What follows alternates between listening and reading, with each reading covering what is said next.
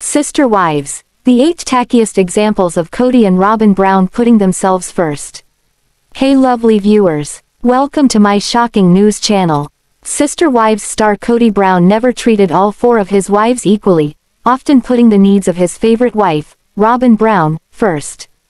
As the shock over the tragic death of Garrison Brown continues to reverberate through the Sister Wives universe, it's worth remembering 8 times Kody Brown and Robyn Brown put themselves and their needs first. When the series first premiered in 2010, Kody was married to his first 3 wives, Meri Brown, Janelle Brown, and Christine Brown. The entire family lived in one large house in Utah, with each wife having her own wing where she lived with her children. That changed when Kody moved his family out of Utah, in fear that the state would prosecute him for polygamy. During the first season of Sister Wives, Kody courted and married his 4th wife, Robyn, and moved the family out of Utah and into 4 separate homes. This divided the family and Kody's time, leaving less time for each wife and each of Kody's 18 children. The arrival of the COVID-19 pandemic divided the family even further, exposing the existing resentments and rifts within the family. In stark contrast to the first season of the show, Sister Wives Season 18 found Kody being divorced by the last of his first 3 wives and in an accidentally monogamous relationship with Robyn.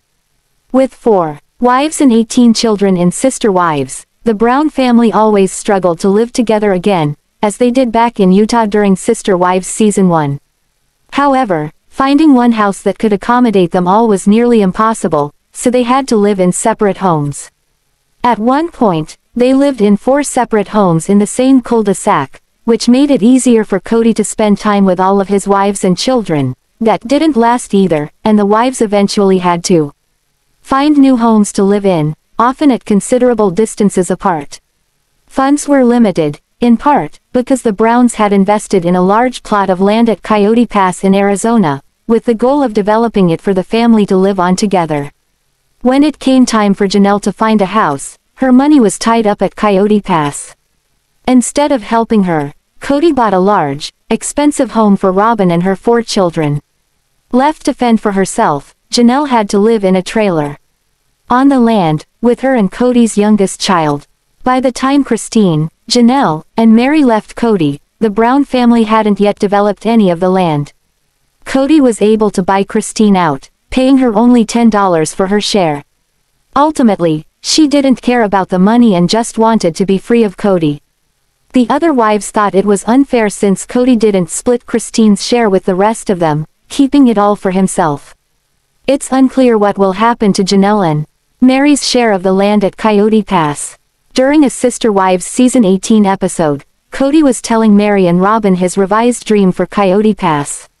With his family in shambles, the dream of building multiple family homes was replaced by the idea of building a barndominium, a small apartment situated over a storage shed. Kody planned to store his things in the barn while Meri lived in the apartment above. Though Meri was visibly offended by Kody's terrible plan, she didn't say so, and neither did Robyn. Kody's barndominium dream was emblematic of how he treated Meri like another unwanted item to store out of sight. Though Robyn befriended Meri, she cared more about living the polygamous dream that she had been promised. When Robyn first married into the family, the Browns were a large, boisterous clan who were always there for each other. Robyn wanting that for herself and her kids was more important to her than Meri's happiness. That's why Robyn kept begging Meri to stay in the marriage despite Kody often making it painfully clear about his lack of feelings for Meri. Eventually, Meri had enough of hearing that her husband never loved her and divorced Kody in 2022. News broke recently about the tragic death of Garrison, Kody and Janelle's 25-year-old son, who died from a self-inflicted gunshot wound. Sadly, Garrison wasn't on good terms with his father at the time of his death, as they'd been feuding since the COVID-19 pandemic tore the family apart. Several of Kody's older kids, including Garrison, weren't able to follow Kody and Robyn's strict COVID rules and were, therefore, not allowed to see their father. The pandemic separation was painful for everyone involved, and the family was never able to reunite after the pandemic ended. All of Kody Brown's children and their ages. In hindsight, Kody and Robyn's behavior during the COVID-19 pandemic was suspect. Though there's no doubt that they were scared of the virus, it's possible that their response was born of a subconscious desire to be alone together with their 4 kids. That would explain why it was so easy for Kody to simply cut his older kids out of his life for months at a time instead of looking for other solutions. Especially since Kody and Robyn were hypocritical and didn't always follow the strict viral mitigation rules they wanted everyone else to follow. One major struggle with living in a plural marriage is the ever-hovering specter of jealousy. When Kody was married to his first 3 wives, he treated them equally and was more capable of managing the green-eyed monster. The delicate balance he had achieved with Meri, Janelle, and Christine was obliterated when Kody married Robyn and made multiple mistakes in the marriage. Not only did he start spending more and more time at Robyn's house, but it was obvious that his feelings for Robyn were more romantic than his dutiful feelings toward his first 3 wives. The jealousy was especially hard on Christine, who made it clear she was having a hard time watching Kody and Robyn's romance unfold. If Kody had wanted to save his marriage with Christine, he could have easily adjusted his behavior towards Robyn while spending more time with Christine. As the patriarch of a plural family, it's his duty to treat his wives equally and do everything in his power to make them feel comfortable and loved.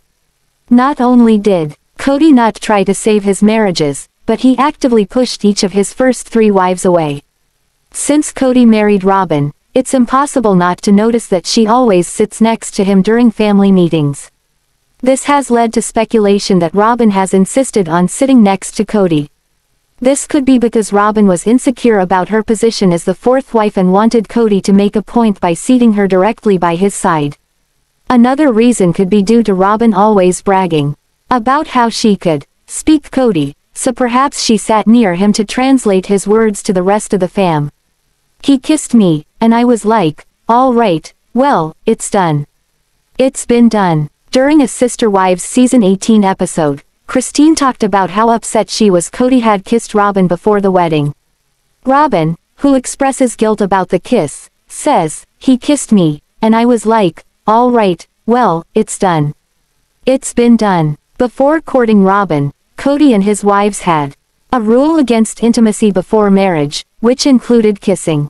If Kody, who would often kiss and tell, didn't stop at just kissing and potentially had sex before marriage. Another early betrayal involved Robyn's wedding dress. During an early Sister Wives Season 1 episode, Robyn took her future sister wives to help her pick out her wedding dress. The event was a beautiful bonding experience that brought the women together. Later, it was revealed Robyn went back to the dress shop with Kody and picked a different dress. Christine, Meri, and Janelle were shocked by the revelation as the incident set the stage for Robyn's relationship with her sister wives. What do you think about this video? Please told on comment box. Also subscribe our channel. Thanks for watching this video.